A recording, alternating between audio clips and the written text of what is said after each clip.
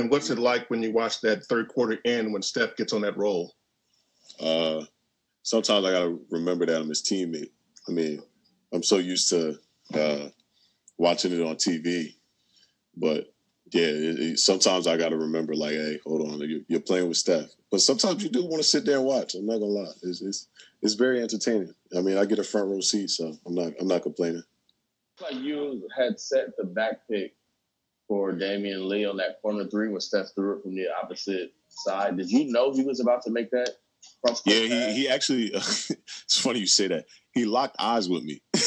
And I saw it. So, like, first of all, it was a hell of a pass. I left-handed across the court on the money, like, hell of a pass. So, but, yeah, so the whole time I'm looking, and I see they're like, oh, like, discombobulated.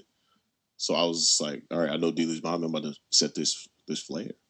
And then Steph just made a hell of a pass. I mean, left-handed across the court, it's crazy if you look at the play. So, yeah, I knew it. I knew he was going to make that pass.